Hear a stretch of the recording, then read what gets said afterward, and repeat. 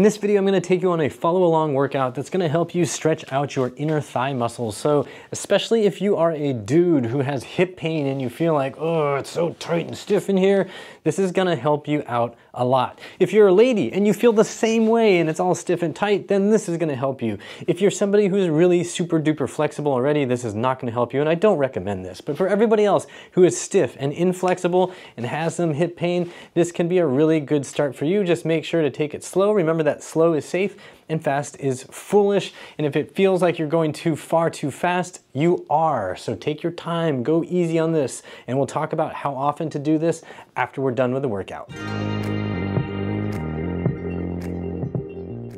For this inner thigh stretch, you're going to be down on the floor with your knee on some cushions and your leg out to the side with the knee straight, or as straight as you can without feeling like anything's going to get hurt. If you feel like you're really tight in here and you can't even get into this position, feel free to add yoga blocks or extra stacks of cushioning to bring this leg up higher so it's not so much stretch demand on this side. If you can't do it kneeling, you can also do this stretch using some support and just having this knee bent while you follow the rest of the instructions. So you're going to get into position and you're going to be folding from the hips. So the idea here is that the hip joint is the axis of rotation. So you're coming down and then keeping this lower back in neutral, you're going to be pushing your hips back towards your heels. So your butt's going back towards your heels, but you're not letting this happen. If you find that you can't get your hands down to the ground, you can just use a chair or some cushions or a couch next to you and just support yourself like so. You should feel a bunch of stretch happening in the inner thigh muscles of that outstretched leg. Now, you can breathe and relax once you're in position. You can also use contractions. So there are 2 contraction directions you can use. So you can think about digging the foot down into the floor as if you're trying to pull the foot down and towards the midline. So that would create tension here as that foot is trying to be pulled down this way. The other direction you can contract is to go back that way. So it's like you're trying to pull your foot that direction. You're going to feel kind of hamstrings and inner thigh muscles firing to do that. And when you relax that, you try to go deeper into the stretch. So you can use either contraction direction, either pulling in or pushing back, and hold the contraction for a minimum of 3 seconds, but usually around 5-10 seconds is good or more, and then relax and try to get a little deeper. So you can keep trying to open up the angle. You can keep trying to get a little deeper and lower to the floor. Keep trying to open that up in all those different positions. In the second round of the stretch, we're going to stay upright. We're going to keep this knee as straight as you can while still feeling safe. And we're just going to think about squeezing the butt cheek here, tucking the tailbone down to accentuate the stretch in the inner thigh. You can also, to make this more difficult and more intense, think about leaning to the side here. So you're thinking about dropping that hip down as your whole body, including the pelvis, drop down to help you go towards that leg. Don't force this. Stay in a range of motion that feels manageable and keep noticing the muscles deep in the groin opening up and lengthening as you bend to the side. For contractions, you can use the same ones we talked about, which include pulling towards the midline and also pushing back behind you. All right, so let's get ready to stretch the inner thighs. We're going to be kneeling down on one knee, leg outstretched. Use extra elevation or stand on this leg if you're really stiff. Then we're going to fold forward and begin the stretch. So here we go. Just breathe, relax. Use whatever support you need to feel safe. You want to keep the lower back in a neutral position, so it should feel like you still have this curvature. You can check it by doing little pelvic tilts to make sure you can still anterior tilt and that you're not stuck in posterior pelvic tilt. You want to move your hips back towards that back heel. If you want to use contractions, you can either pull your foot in towards the midline or pull it back that way behind you. Definitely experiment with both because both can be really, really helpful. So you contract, hold for around a count of 5 or more, and then relax. See if you can go a little bit deeper into the stretch. And again, contract. And back more.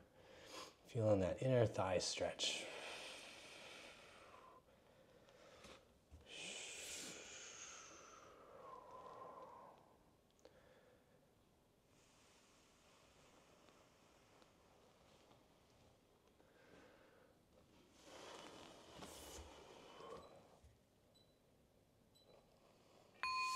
All right, go ahead and take a rest. We're going to switch sides. And when you do this, take your time. Don't push hard into any position. So if you need assistance, use it. Just going to have your leg outstretched. Again, maintain a neutral spinal position. And here we go.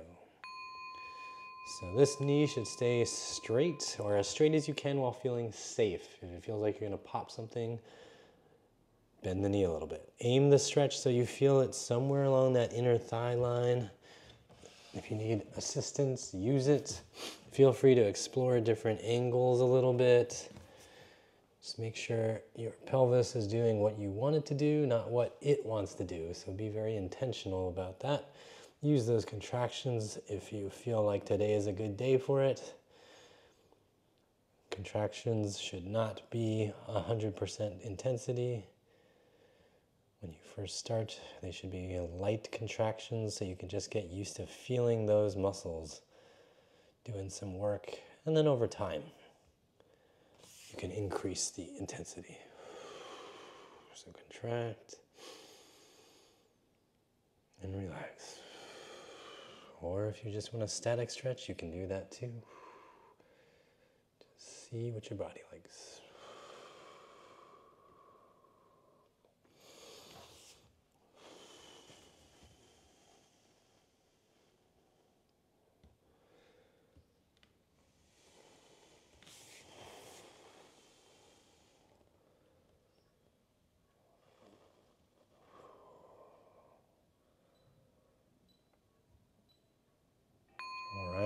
Take a rest, and we're going to go into the next position. So we're sticking the right leg back out to the side. This time you're probably going to want something to help you support yourself. If you don't need it, you don't have to use it. Quick interruption to say a big thank you to these people on screen right now. Thank you so much for your donations to support this channel. If you want to support me too, you can go to uprighthealth.com/donate to find all the simple, easy options, or use the join and thanks buttons on YouTube. And if you'd like to have this workout as well as more workouts without any ads or anything like that in a full comprehensive program, be sure to go to uprighthealth.com/DIY to check out the Healthy Hips program. All right, let's get back to it. Leg is outstretched. You're going to think about sinking the hip, that side of the pelvis down. And you're just sinking over to that side if you can. Or you can just hold this position. Think about squeezing the butt cheek, tucking the tailbone on this outstretched side. Feel that stretch in the inner thigh. And then when you feel ready, you can start sinking towards that foot. Dropping that hip down. If you want a nice side stretch, bring your arm up overhead. Make sure you're feeling that. Focus on feeling that inner thigh. Contractions are the same as we've talked about, so pulling in, pulling back. Just getting used to feeling those muscles working.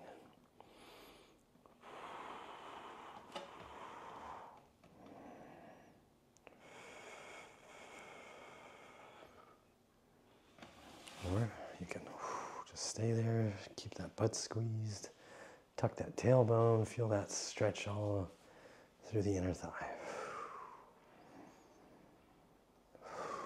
Play around with your pelvic tilt. check in, see if there's a position that feels weak or super stiff.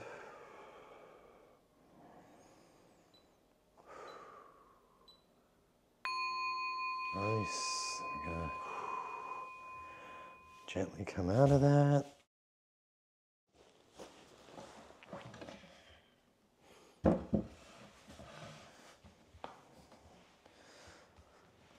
So again, with any stretch, any difficult position, you want to stay within a reasonable limit and play around with positions, angles, etc. So here we go. Tuck that tailbone down a little bit, squeeze that butt cheek, keep the knee straight if you can. Play around with pelvic tilts a little bit, see if there's a specific position that feels a little off. When you feel ready, you can think about tipping that side of your pelvis down.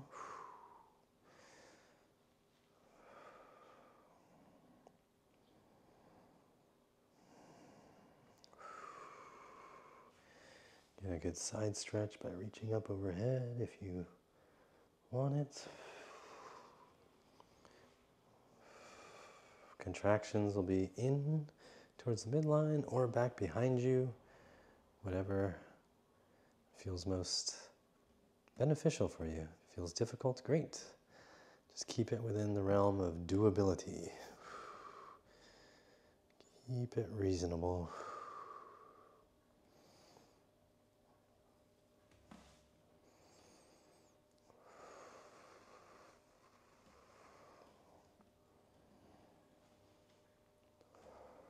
Feel those inner thigh muscles, visualize them lengthening in there.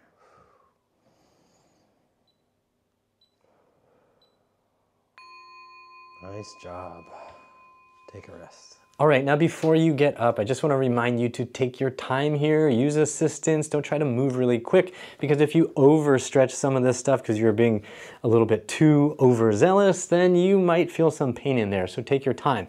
If you feel like, whoa, my hips are way more open, awesome, perfect. If you feel like, ooh, I feel unstable right now, then make sure you think about strengthening your inner thighs as well. Check out some of my videos that I'm going to link in the description box, and hopefully I'll remember to put them right there. If you felt like this is really helpful and your hips feel a lot better, then feel free to do this 2 to 3 times a week. Just give yourself some space in between days. And then over time, if you feel like, yeah, I can tolerate this every single day, that's fine. Just make sure you're not trying to be super intense all the time, every time you do it. You want to give your body some time to recover from the work of lengthening and then getting stronger in those lengthened positions. And if you want a full program full of videos like this to help you improve your hip mobility, improve your hip strength, and just get rid of hip pain so your hips are healthy and functional again, be sure to check out the Healthy Hips program. You'll find it at uprighthealth.com/DIY. It will help you rebuild your hips at home. For more free videos to help you with your hips, you can also check these out here. And remember to like, share, and subscribe so you don't miss out on any future videos like this one. And as always, I hope you remember that pain sucks, life shouldn't.